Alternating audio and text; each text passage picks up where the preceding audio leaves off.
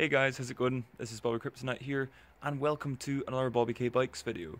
Now, as you remember, we went to Southport last week, and I never actually showed you the bike once it was complete. So, as you'll have seen from the video, the chopper got built, and I took it to Southport, I rode it 10 miles, and it worked. So, I'll show you it in a little more detail. So here's my chopper in her complete for now glory. One of my friends very kindly gave me a Mark III front wheel as a spare, and he told me that if I went a bit crazy with the aluminium polish I could bring this rim up really nicely, so I might do that so that I can give that wheel back to my Mark I RSW. I went for a gold Diacompi 80s BMX front caliper that had been lying around in my spares for years. My friend Ron very kindly gave me some lights. These were on a Super Grifter that he bought recently, but he didn't care for them that much, so he just gave them to me. I might not use them on the chopper, I might put them on something else, but I put them on the chopper in Southport just to keep weight out of my bag. There's also a bottle dynamo, this nice little rear lamp. My toggle chain, which I dug up in the garden. My friends had a good laugh about that when I told them. They gave me a joke of, what's the definition of an optimist? A man who reckons he can buy something in Scotland and sell it in Yorkshire for a profit. For those of you who don't know, I'm half Scottish, half Yorkshire, so we all had a good laugh. And I didn't have the right bits to wire up the gear cable, so I'm afraid here it's just all held together with cable ties, but it keeps enough tension in the cables that I get the three distinct positions. The gears shift nicely. As you can see, I went for the 46 tooth crankset, and my chainring was originally bent and I couldn't backpedal or let the bike roll too far backwards, otherwise the chain would derail, but Ron very kindly straightened it out for me on the ride just with a shifting spanner, much like he did for this piece of the frame, as you may have seen in the Southport video. So the bike actually came back from the ride better than it went out. We've got our luggage rack, got our springs. I've actually got a proper chopper seat to go on here, which I'll show you in a minute. Got my paint pen out and wrote Southporter Bus 2018 on one side of the frame,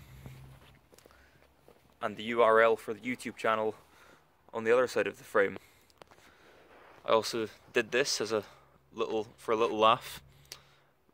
I'm afraid to say my jokey shifter cover nearly lost me the bike.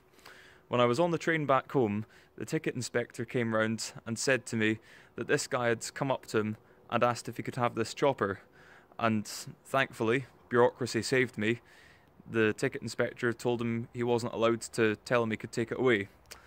This guy, apparently, thought that sorry, no money for shifter meant I'm sorry, I didn't have the money to pay someone to haul this junk away, so I'm abandoning it here. So, I very nearly lost my bike. Had a good laugh about it. I mean, as I had the URL on there, it would have been kind of funny if the guy had taken it and then gone to rebuild it, seen that there, looked it up and found a video of me saying someone on a train stole my chopper. So that was a near one. I'm gonna rip that off of there and just try and buy a normal shifter. As you can see, we have the bike's current name, Spares Bin Special, on my shifter cover. But that's not going to be its name for long. When it's rebuilt, it'll have a different name, which will be unveiled nearer the time. We ended up inserting the cut-up bars into a different stem just because the previous stem didn't have a captive nut or a means of properly tightening it down, so it wasn't tightening properly. Got a 3-speed trigger shift up here, and this is a handy little trick that I use when I'm on trains with bikes. If you've got one of these old 70s style bells, you unscrew it a little, just slot your cycle reservation in, tighten it back up, it should keep it nicely clamped. I bought this seat from Kurt on the Chopper Facebook group for £45. I think it's pretty good. It's got a few little marks there, but I'll cover those with black tape for now. I'll end up recovering the seat, and I might end up just getting a seat restoration kit when I'm restoring the bike, but this will do me for now.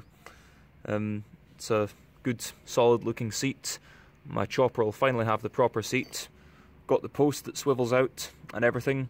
Trouble is, I don't have the seat bolt, so if I want to run this seat at the Scottish ride, I'm probably going to have to either make something or see if someone will sell me a bolt and bring it to the ride. But no, the bike's beginning to shape up. I'm pretty pleased. So that was a little tour of the chopper in its current state. I had been hoping that I'd get it ripped apart, give it a quick primer respray, maybe do a bit of fancy spray painting, blow some metal flake on it, get it looking ratty but decent in time for the Scottish ride this weekend, but I'm afraid that hasn't happened. So if I make it to the Scottish ride out, it'll be with the same ratty chopper that I took to the Southport ride out, but here's hoping we'll do a little quick respray that'll stop it rusting up over the winter very soon. Anyway, I hope you've enjoyed this little video. If you did, please leave a like, follow me on Facebook, Twitter, Instagram, and I'll see you in the next video. Tatty bye.